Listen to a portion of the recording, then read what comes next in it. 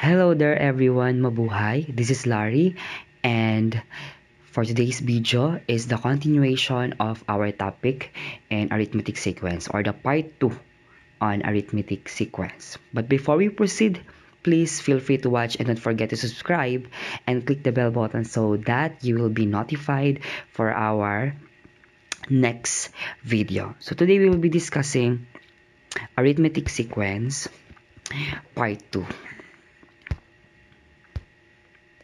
Okay, so the first term of an arithmetic sequence is A. So we denote the first term of an arithmetic sequence as A. We are going to add D, or the common difference, to get the next term. We already discussed this matter on the previous video. There is a pattern. If we add the common difference to each term, we will form a pattern. Therefore, if we have a pattern, there is a formula that we can use to give use any term that we need without listing the whole sequence. So, it is hard to determine the term of a sequence by listing or by adding the common difference, especially if we are looking for the 100th term, 14th term, 50th term. So we have the formula to use to determine the value of the term that we are looking for. Let's say, for example, we have the given 3, 7, 11, 15. So we know that A, or our first term, A sub 1, is equal to 3. And D, or the common difference, is equal to 4 because 7 minus 3 is 4. Our T sub 1, or is equal to A, is equal to 3. Our T sub 2, or the second term, we are going to add the common difference to the first term. So 3 plus the common difference, which is 4, equals 7. And to determine the third term, we are going to add a common difference and another common difference. So by using common factors, so how many common difference do we have?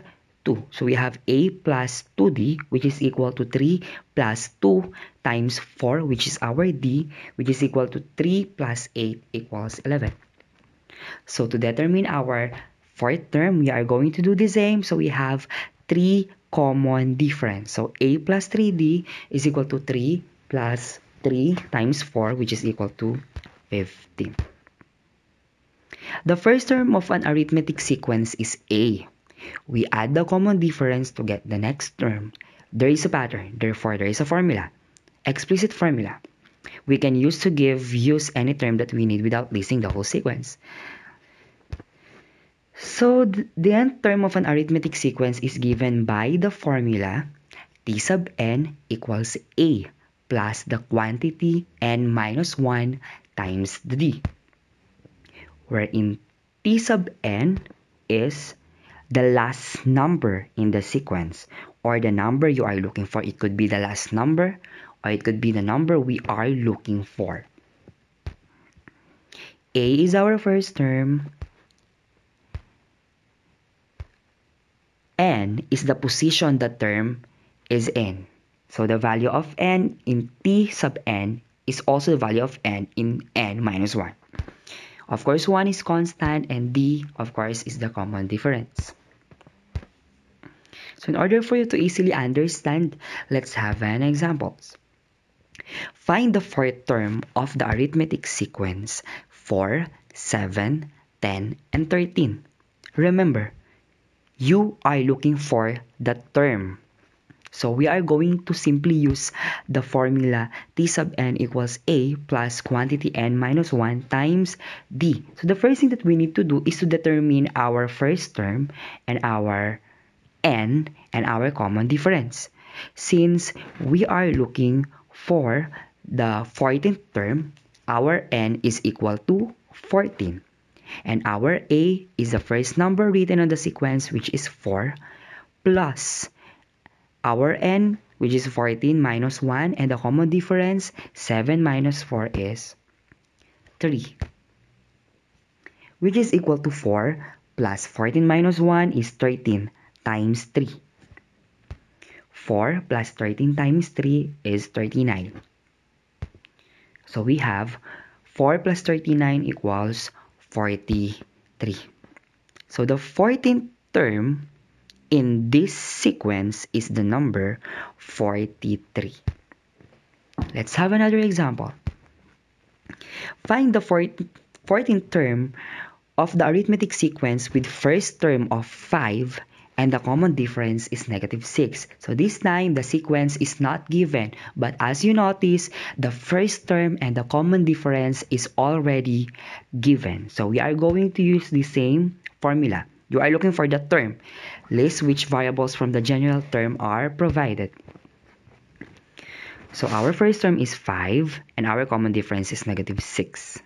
Using the formula, t sub n equals a plus the quantity n minus 1 times d, our n is 14. So we have t sub 14 equals 5 plus n minus 1, and our n is 14 minus 1 times -6, which is equal to 5 plus 14 minus 1 is 13 times -6. So 13 times -6 is -78. So 5 plus -78 is -73. So the fourth term in this sequence is the number -73. Now you try. Find the 10th and 25th term given the following information. Make sure to derive the general formula first and then list that you have been provided. So you have to derive the formula first.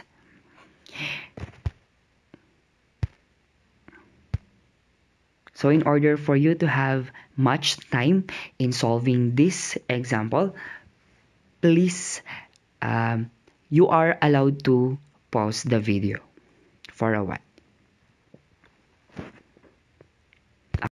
Okay, now let us try to answer the activity.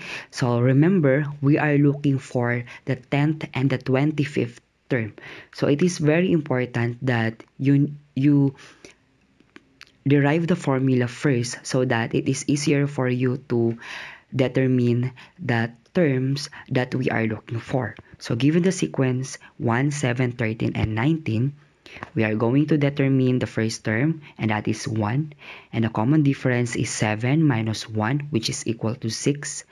And using the formula, t sub n equals a plus the quantity n minus 1 times d, which is equal to 1 plus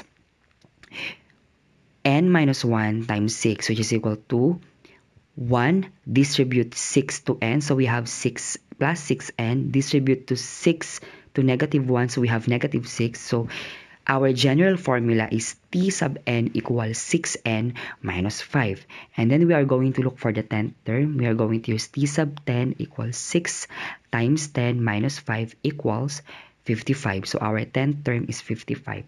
Next, followed by t sub 25, which is equal to 6 times 25 minus 5, which is equal to 145. So the first term is 3, and the common difference is -21. So our a is equal to 3, our common difference is -21. We are going to derive the formula again. So that is 3 plus n minus 1 minus 21 times -21, which is equal to 3, distribute -21 to n minus 1, and that is 3 minus 21n plus 21. So the general formula for this is t sub n equals 24 minus 21n. So to get t sub 10, using the general formula, we have 24 minus 21 times 10, which is equal to -186, and t sub 25 is equal to 24 minus 21 times 25, which is equal to -501. The second term is 8, and the common difference is 3. So this time, the first term is not given. So a is equal to 8 minus 3, which is equal to 5. So our first term is 5, and our common difference is simply 3. So using the formula, we have 5 plus n minus 1 times 3, distribute 3. So we have 5 plus 3 times n minus 3. So t sub n is equal to 3n plus 2. So to get the 10th term, t sub 10 equals 3 times 10 plus 2, which is equal to 30 plus 2, 32. So t sub 25 is equal to 3 times 25 plus 2. So 3 times 25 is 75 plus 2, which is equal to 77. So that's all for today. Please, okay, that's all for today. Do not forget to subscribe and wait for the next part of this video. Thank you and God bless.